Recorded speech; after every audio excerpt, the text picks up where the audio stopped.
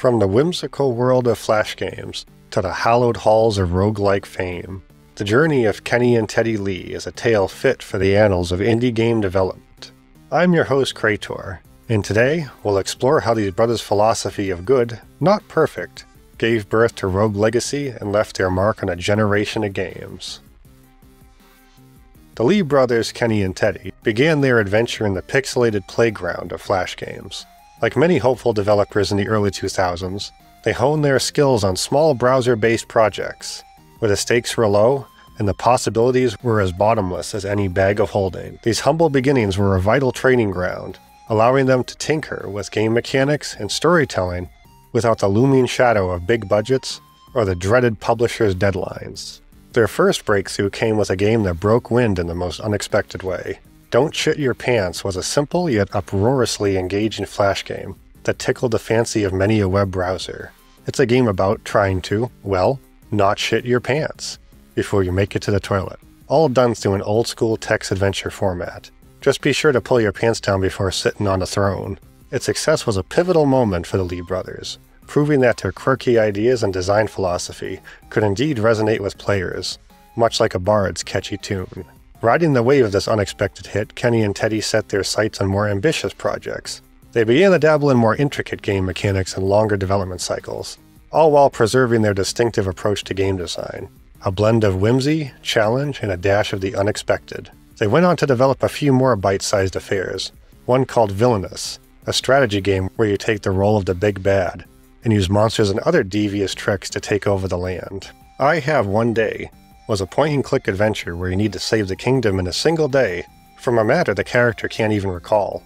The gameplay features some trollish moon logic that even got meta, like needing to mute the game itself to silence a rather loud person. My first quantum translocator was a creative momentum-based platformer, where you're able to drop quantum shadows that you can teleport back to at any moment, while keeping all the current momentum intact. One game that never saw the light of release was Band of Bears, a co-op puzzling beat-em-up, where the players explored a land to find gold while smashing enemies. Last up was a couple puzzle games for iOS.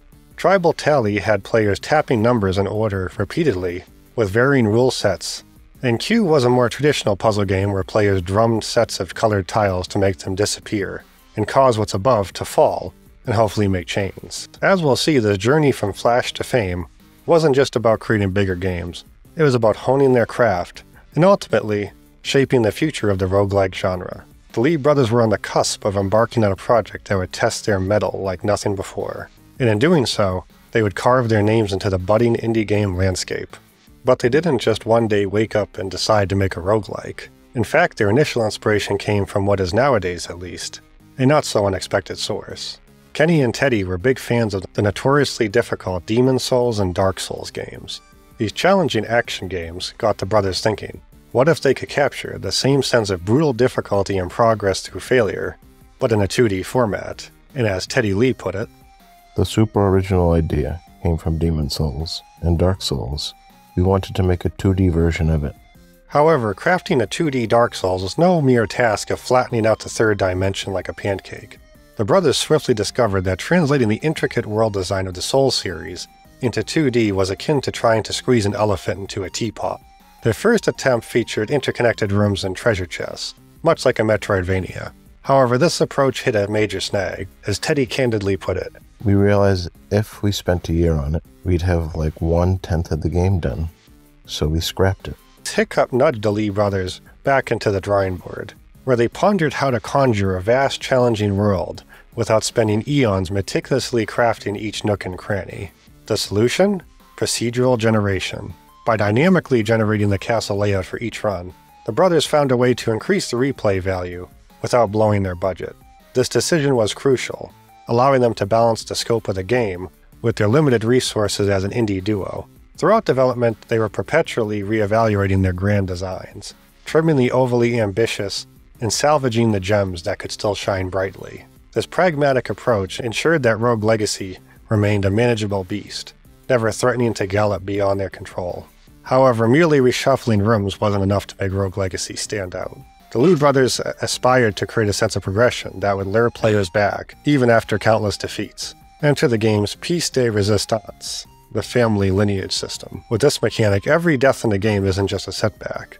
It's a chance to pass on traits to a new generation of heroes. This clever twist gave players a reason to keep pushing forward, even when the castle loomed as an insurmountable fortress. This is where their good, not perfect philosophy really shone through. Instead of spending months fine-tuning every possible room combination, they focused on creating a system that was fun and engaging, even if it wasn't flawless. They aimed for cheap, fast, and reusable solutions that allowed them to efficiently develop the game without getting bogged down in endless tweaking. This philosophy stemmed from their experience making smaller Flash games before tackling Rogue Legacy. They learned valuable lessons about efficiency and prioritization that would prove crucial when taking on a more ambitious project. But make no mistake, good not perfect didn't mean cutting corners or producing a subpar product. The journey from initial concept to finished product wasn't always smooth, but the Lee brothers' commitment to their vision never wavered, even when the journey exacted a personal toll. For this was no mere brisk Flash escapade. Indeed, the development of Rogue Legacy was a considerable leap from their previous endeavors. As Kenny put it, That's the risk you take when you're making nothing but original games. They can do well, or they can do poorly, but with Flash games, it's a different kind of risk. With Rogue Legacy, we spent 18 months developing it, not knowing what's going to happen. Our biggest project previously has 4 months, so at about that point in Rogue Legacy, we were wondering whether we'd make it to the end. Because on a game this large, at that point we've gotten nowhere. This uncertainty was more than a mental challenge. It had tangible consequences. Throughout the 18-month odyssey, Kenny and Teddy had to balance their dreams with the practicalities of life. To fund this ambitious endeavor, the brothers had some rather serious lifestyle adjustments. Teddy took on part-time work to keep the cauldron bubbling, while Kenny focused full-time on breathing life into Rogue Legacy. But that was merely the tip of their cost-cutting iceberg. In true indie developer fashion, Kenny and Teddy embraced a frugal lifestyle that would make even the most stringent budgeter blush. They lived together to save on rent, shared expenses whenever possible, and even went without luxuries like cell phones. It's a stark reminder that behind every indie success story, there's often a tale of personal sacrifice and ramen noodles. Kenny had this to say in an interview with Eurogamer. We have no expenses, no cell phones, we stay at home working, but a lot of the funding actually came from Teddy, because he was basically doing part-time jobs while I was working full-time on this. We share an apartment and pinch pennies where we could. It wasn't the best situation for Teddy, and he did amazing work.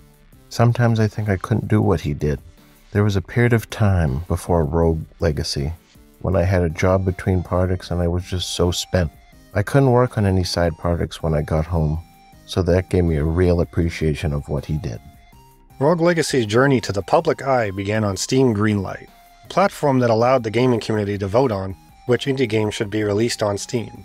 This was a crucial first step for a place to game before a vast audience of potential adventurers. Yet getting notice on Greenlight was no simple feat. Enter the unexpected allies, YouTube Let's Players, these digital bards who record their exploits and musings of their journey into games, became the champion of Rogue Legacy's early promotion. Despite all these challenges, the Lee brothers' perseverance paid off. Rogue Legacy's development costs were kept remarkably low, at approximately $14,878. Even more astonishing, the game recouped these costs in the first hour of its release, as if the universe itself had decided to tip its hat to their efforts. This financial windfall allowed Kenny and Teddy to transition from a mode of survival to one of planning future escapades, free from the fiscal shadows that loomed over their earlier endeavors. The launch date of June 27, 2013 finally arrived, and thus begins our retrospective. The game whisks you straight into the tutorial, all bathed in a sepia glow that screams prologue louder than a town crier with a new bell. As the opening credits roll, you're gently nudged into mastering the basic controls. You meander through the castle until you find yourself in the king's chamber, where the only option is to, well, dispatch him. And just like that, the title screen unfurls. It's a brilliant hook, leaving you curious and eager to press start, only to dash back into the castle and do it all over again. This inaugural run is likely to last a mere minutes, quickly revealing just how challenging this escapade will become. With eyeballs firing lasers, specters floating ominously, wizards casting spells, and even paintings launching spinning attacks, it's a veritable carnival of chaos.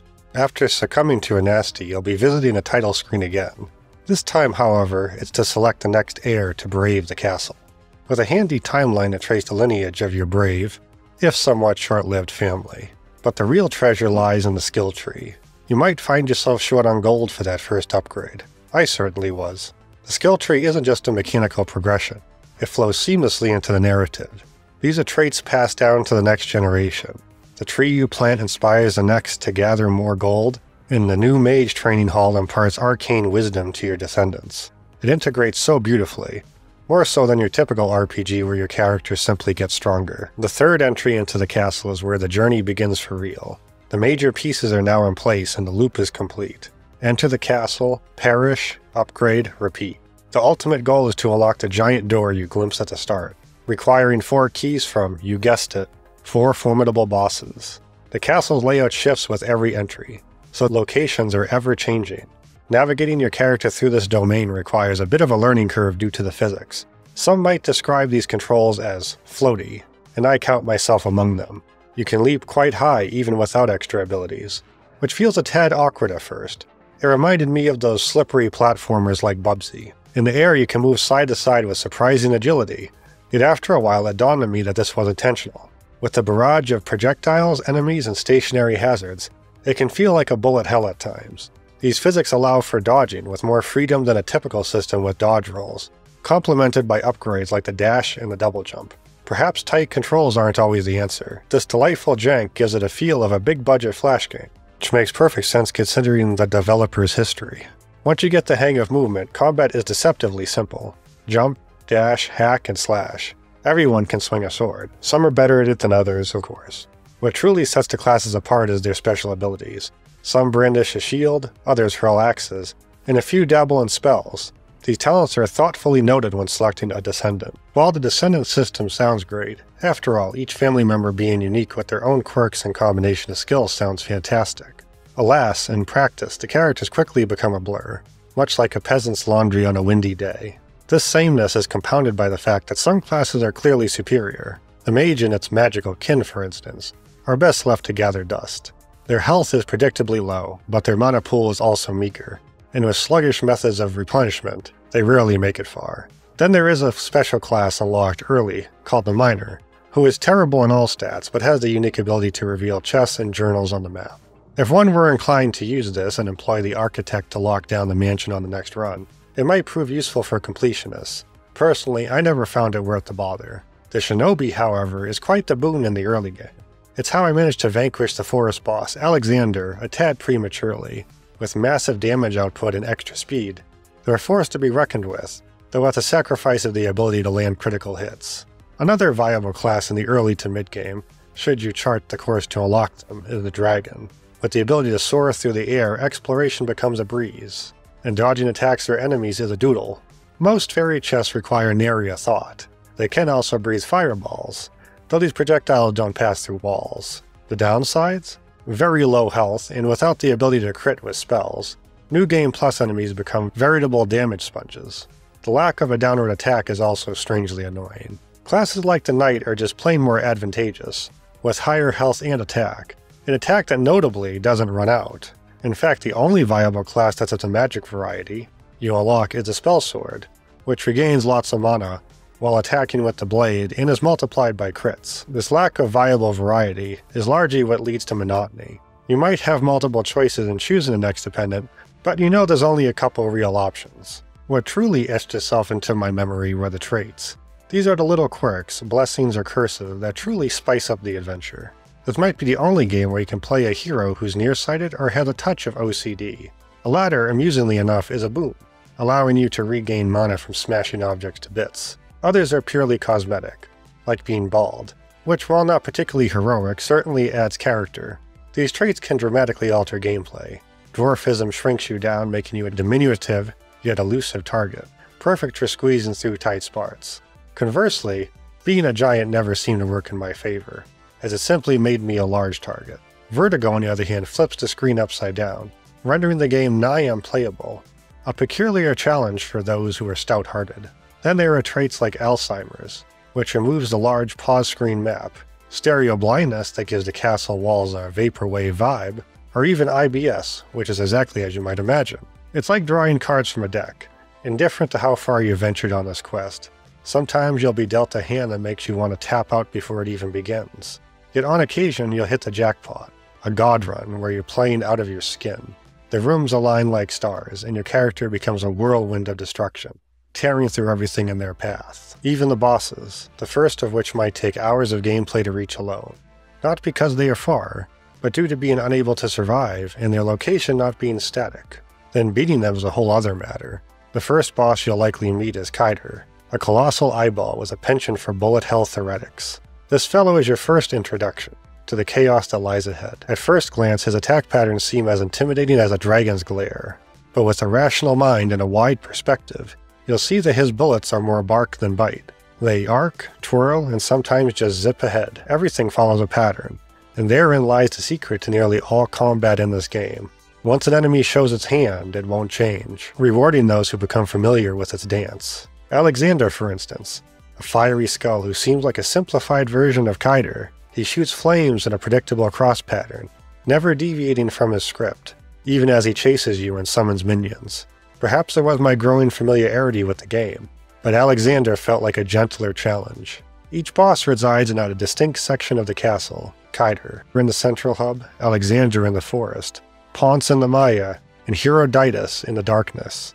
Despite the castle's ever-shifting architecture, you won't lose your way. The forest is always to the far right, the Maya above and the darkness below. This clever design choice ensures players remain oriented, never feeling too set back, always knowing where to head for another shot at glory. For those eager to save time on their salty runbacks, the architect offers a tempting proposition. Lock down the castle for another run in exchange for 60% of your gold. This is a boon after reaching a boss or other significant location, as there's always a teleporter conveniently nearby. As one of the loading screens suggests, it's an excellent way to practice against the bosses. Everything about this game's design really is crafted to mitigate the frustration that comes with a roguelike. Rogue Legacy unfurls its tale with a visual style that can be enchanting, blending retro charm with a dash of clever detail to whisk players into its whimsical and challenging realm. The game dons a pixel art aesthetic, reminiscent of the beloved 16-bit era, offering a warm embrace of nostalgia to those who fondly recall the games of past years, with vibrant and expressive character sprites breathing life into the ever-shifting castle and its peculiar denizens. Each section of the castle flaunts its own distinct theme, from the shadowy nooks of the Land of Darkness to the middle-toned greenery of the forest, ensuring that players are consistently greeted with new and delightful sights. Yet in the bustling bazaar of modern gaming, where pixel art has become as common as a wizard's pointy hat, Rogue Legacy's graphics can feel a touch stale. What was once a charming nod to the past now risks blending into the sea of similar style. The overuse of pixel art in today's games can sometimes strip it of its nostalgic magic, leaving this narrator yearning for something that stands out amidst the pixelated crowd. While at the time this game certainly captured the essence of retro charm, it now finds itself lost in a throng of titles that have donned the same pixelated cloak. The developers appear to have agreed, as its sequel took on a hand-drawn approach. But in fairness, beyond the now formulaic pixel art lies a layer of visual wit that works with both gameplay and narrative. As stated before, the game employs visual cues to reflect character traits, adding a sprinkle of immersion and a dollop of humor to the mix. A hero who is nostalgic, for instance, views the world through sepia-toned lens, as if trapped in an old photograph, while the colorblind trait washes the world in grayscale. Its thoughtful detail crafts an experience that is as pleasing to the eyes as it is engaging to the mind. I ain't very good at this game in the end, but with enough patience and even setting goals besides defeating bosses, you can build that manner higher and higher to grow stronger. I know I said I beat the forest boss early, but that was partly luck. I got an easy run and a great shinobi. After this I stalled for quite a while. I realized I'm quite bad at this game. It took a significant number of upgrades to get the strength to overcome the challenges. I was dying from regular enemies in the Maya and getting nowhere close to the boss. I just hit a wall and was getting nowhere. My biggest mistake was not paying enough attention to health and attack. I kept on wanting to unlock new classes for the sake of this video, also thinking I'd find something great, and finally not wanting to become overpowered. On top of this, I was getting particularly bad luck with castle construction. Bad maze-like layouts and even a couple where seemingly the entire castle had spikes in the floor as every other room. The levels of monsters can also be very misleading. Your own level just corresponds to how many upgrades you bought, not your actual attack and damage like one might assume. A level 35 monster can swat a level 89 hero aside with the ease of a cat batting at an annoying piece of string. Finally, I started to upgrade health and attack more. This does lead us to the biggest fissure between a roguelike and a roguelite. A roguelike tells the players to get good. All progress would be lost upon death. Of course, the roguelike genre boasts many other defining traits, but over the years its most notorious feature has become the complete loss of progress upon death, a relic from a time before the invention of the save button. The roguelite takes the edge off. You do lose progress, but get to come back stronger. It empathizes and allows the player varying levels of means to overcome a challenge. It's not as if this game even allows actual progress if your run resembled a jester at a court banquet. Sometimes I couldn't buy a single upgrade and lost the little money I had to the Grim Reaper at the door. Even someone like myself, who never got very good at Rogue Legacy, was able to get through the bosses with enough patience. This reflects its Souls-like inspiration. While skill is paramount, when all else fails, there's always the option of brute force with the grind to upgrade weapons. Slowly I bolstered my attack and health until foes that once seemed invincible crumbled before my newfound might. For all the chatter about how the Souls series reintroduced challenge, it also made an entire genre more approachable. Of course, we could also credit the RPG's genre itself, but here in Rogue Legacy, like the Souls games, it's about your build and not your level number itself. So there I was facing sub-level 40 enemies with an embarrassingly high level of 133. Not a true testament to raw skill, but Ponce was vanquished and I could finally move on. The Land of Darkness went a lot smoother, with only a handful of deaths before getting a good layout and a bit more strength, even managing to make it with full health thanks to some restorative chicken legs. Now when it comes to bosses, Herodotus is the creme de la creme, at least in my humble opinion. The introduction is a fine work of suspense, with a singular slime expanding into its debut, thanks to a drip of many other slimes jumping upon it, accompanied by a sound reminiscent of an overly leaky faucet.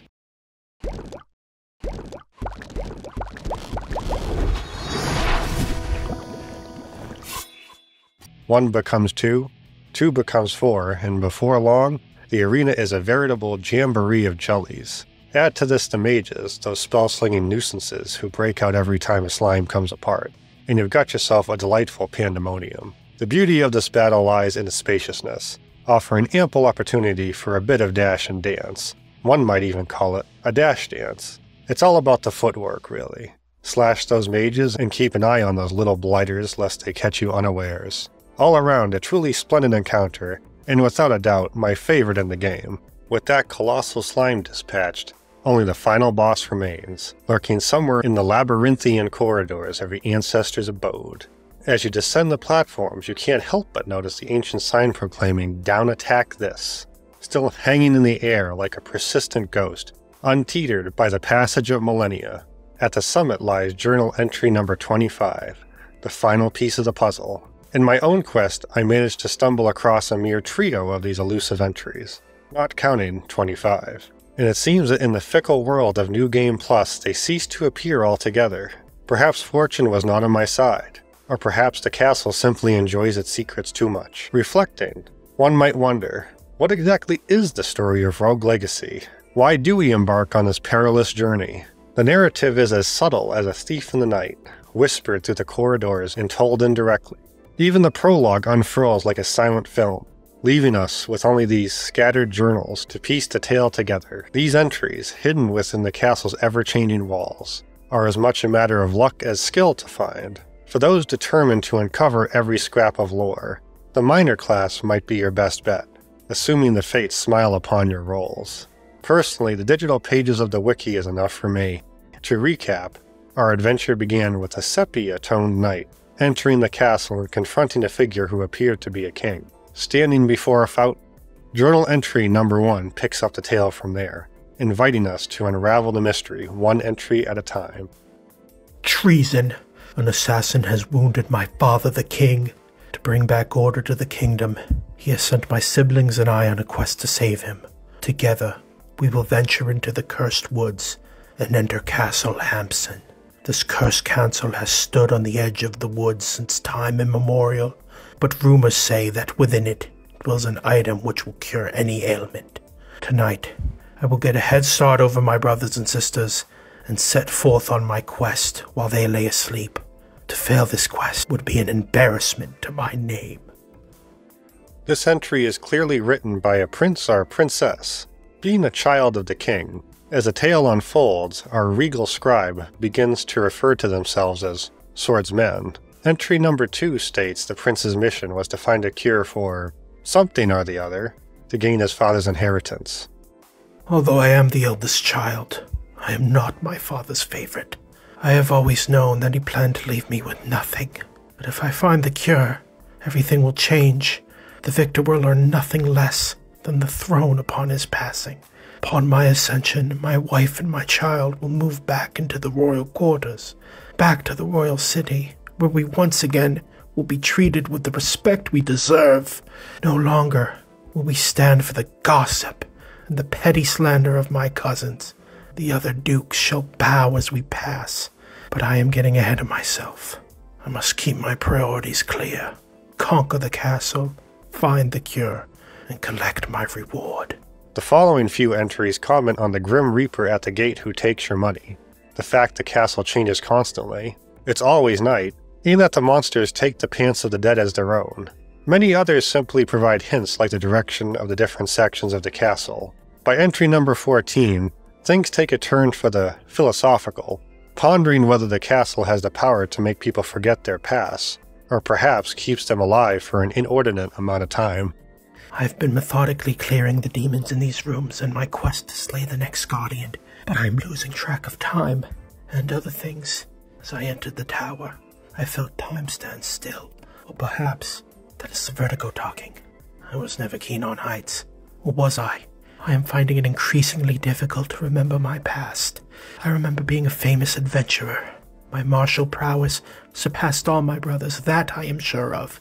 While they spent their days buried in their bookish studies, I was out killing brigands and monsters. I always wondered why my father favored them over me. Isn't it always the opposite in fairy tales? Fortune favors the bold, not the insipid intellectual, or something like that. Man, I would love to see my brothers try to outthink my sword in their face.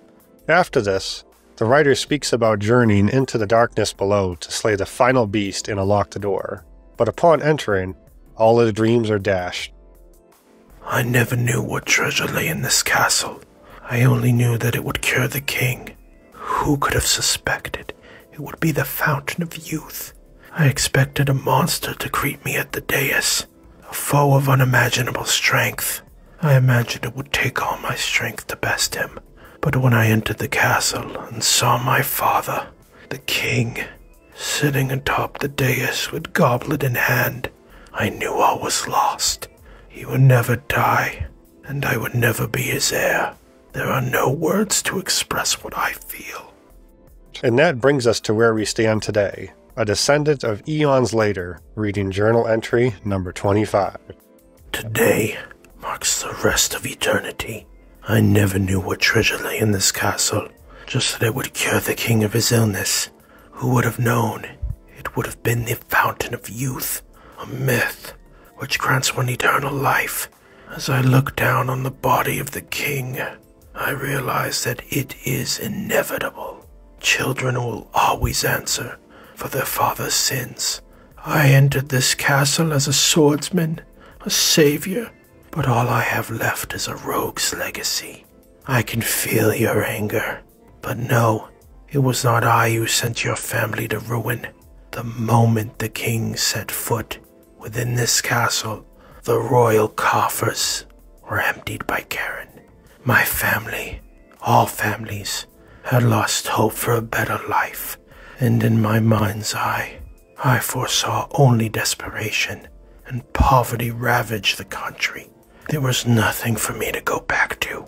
To my children and my children's children, here I sit, impassive, immortal, and await thee. The barbarian places the book back on the table. The door creaks open, and destiny awaits. There stands Johannes, framed by towering stained glass windows that blaze with vibrant colors, depicting knights and skeletons locked in eternal combat beneath the radiant glow of the Holy Grail. He poses a singular, weighty question. Why do you wish to fight me? How many sons and daughters have been lost in your pathetic attempts at revenge? It was the king who brought ruin to your country, not I. He lied to us. He said he was wounded, yet it was only time that threatened him. He pitted his children against one another, sacrificed everything to satisfy his own selfish desires, and in the end left us penniless and alone. So I took the only option left to me. I rejected king and country and chose a new family instead. Johannes jumps, unleashing a torrent of axes in bewildering patterns, a storm of steel and fury, yet the barbarian, bolstered by an abundance of health, weathers the onslaught with stoic resolve. With a flurry of sword swings, Johannes is swiftly felled, and from his defeated form spills chicken legs and mana potions. Thankfully, despite my barbarian's electrophobia, the paltry remains blissfully stationary, but Johannes' body fades, and his voice reverberates through the chamber like thunder. You think you have slain me? I have lived over 1,000 years, and shall endure for 10,000 more. Alexander, Kaida, Ponce de Leon. I was not the first hero to reach the fountain, but I will be the last. The fountain crumbles into dust, and from the haze emerges Johannes anew, transformed as any self-respecting final boss should be. He has absorbed the fountain's power, becoming bigger, badder, and decidedly spikier. With vengeance in his eyes, he drifts across the room, summoning 1,000 knives from the void to sweep across the floor. A leap and a hop, guided by a keen eye, make evasion a mere trifle. In his larger form, Johannes moves like an ungreased wheel, his attacks telegraphed with the subtlety of a marching band. He raises his sword. One might catch a few winks before needing to dodge. Yet he is not without his crafty tricks. When he slams his blade into the ground, spears erupt across the room, threatening to skewer the unwary. But fear not, for we can bounce upon his head with our trusty pogo sword, dealing damage with every hop. Soon he succumbs to our blade, his expression one of shock rather than rage. Sunlight breaks through the sky, as if the world itself is curious about what has transpired. Seconds stretch into eons as everything culminates in this moment. Centuries of training, lives sacrificed, all for a revenge, whose original crime has long been forgotten by the one who stands here today. The dark form crumples to the ground, and for a fleeting moment one might swear they see his life force depart this world. Then, in a sudden burst, gold doubloons, diamonds, and even bags of money spill forth. Without a care, the barbarian gathers the spoils and exits stage left, but not before smashing what little remains in the room from the brawl. Perhaps with the destruction of the fountain, Johannes had broke the curse for good. Rogue legacy is not simply a tale of greed, but of trying to live up to a family's name. Here, legacy is not merely a name passed down through the generations, but a heavy mantle of expectation. Each descendant, sword in hand, treads the path of their ancestors, striving to triumph where others have stumbled. This relentless cycle of inheritance underscores the profound burden of living up to the past, or proving oneself worthy in the eyes of those who came before. This is what Johannes wanted to accomplish more than anything. Was he driven by greed? Perhaps, as the prologue hints with. Yet the journals reveal a deeper turmoil. A man haunted by his inability to meet his father's expectations, seizing what he saw as his chance for redemption. Johannes, too, was ensnared by the cycle. His family treated as outcasts, whispered about in corners, seemingly due to his father's rejection. Whether he deserves such treatment is left to speculation, for we only have his side of the tale, and even if we were to assume he did, he was not wholly self-deserving, despite what the prologue might suggest. He yearned for his wife, children, and cousins to join him in the royal city, to carve out better lives and brighter futures. It's easy to dismiss his quest as mere greed, but the harsh truth is that money is as essential as water for survival. Indeed, in many places, it is the key to accessing clean water. Why this entire time we've been collecting these very riches to train the next of kin for battle? Yet the king, he had the greatest greed of all, the desire for eternal life, going so far as to fake his own ailment to get an opening to leave. The king's refusal to relinquish power and allow the next generation to forge their own paths was his ultimate folly. Johannes arrived, seeking to secure his family's future and win his father's favor, only to find nothing left to salvage. When the king traded all his wealth for eternal life, he had traded his children's own futures with it. Johannes then was only left with despair, and committed his worst offense, murdering the king, because, as he stated in the final journal, "And in my mind's eye, I foresaw only desperation and poverty ravage the country. There was nothing for me to go back to." This act, however, ensnared his family in a new curse, a cycle of revenge. The exact nature of this vengeance is elusive. Was it for abandonment, financial ruin, or murder? Each is plausible, none entirely wrong. Over generations, the tale twisted into a mythic saga, each iteration further obscuring the original truth. Now the battle has ended, with 132 children sacrificed to this relentless cycle of retribution. Yet for those who thirst for adventure unquenched, there's more to explore. You're whisked back to a brand new title screen, now bathed in the golden glow of a new dawn, with the logo sporting a jaunty crown. Yes, the game offers a new Game Plus mode. All your hard-won progress carries over for the devilishly difficult challenges. Good thing too, because I had only found about 5 blueprints and a couple of runes, and there are still many upgrades to buy if you like to tick off checklists.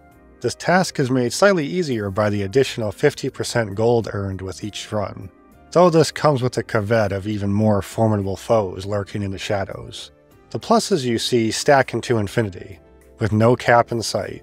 Everything just keeps getting stronger, and one imagines that at some point it becomes nigh unplayable when the upgrades run dry. I did hear tell of someone on New Game Plus 170, so it seems one can venture quite far indeed. The final question left then would be, is Rogue Legacy worth playing today? I'd venture to say yes, but only if you're interested in exploring the roots of the modern roguelite. It's undeniably one of the key figures in its development. For many people, it's the first roguelike they ever played. The game does have its quirks, mind you. Chief among them are its floaty controls and the glacial pace at which upgrades are required. They're not to be overlooked. Additionally, it suffers from what one might call the Seinfeld is unfunny syndrome, though this trope now bears the rather uninspired moniker, once original, now common title. Rogue Legacy helped lay the foundation for the genre we know today, so its quality of life features and rough edges are all the more apparent. The simple truth is, if you're inclined to try Rogue Legacy, you might as well go with its sequel, aptly named Rogue Legacy 2, released in 2022.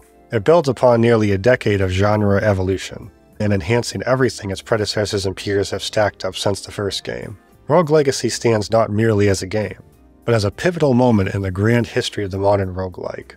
It wove together the delightful chaos of procedurally generated worlds with the allure of lineage-based character progression. This clever concoction set a new foundation for the genre, much like a particularly well-brewed cup of tea. Its knack for balancing relentless challenge with the sweet satisfaction of progress ensnared players' imaginations and lit a fire under developers, spurring them to explore uncharted territories within the roguelike realm. The heritage of Rogue Legacy is one of innovation and influence, an example of how a single game can redefine a genre and ignite a creative revolution in the world of gaming. Hey there, thanks for watching. If you made it this far, please consider dropping a like, subscribing, leaving a comment, or even ringing that bell for more. It really helps. This one was difficult to put together. I had a lot of personal issues crop up in real life, and got a bit burnt out on top of it. I do have ideas for the next video. I'm thinking either Monster Rancher or a Looney Tunes game, hopefully coming out a bit faster than this one did. Yet, I also am drawn to the idea of doing a super long, ultra comprehensive essay on a gamer series. I guess we'll see what the future brings. See you next time. Take care.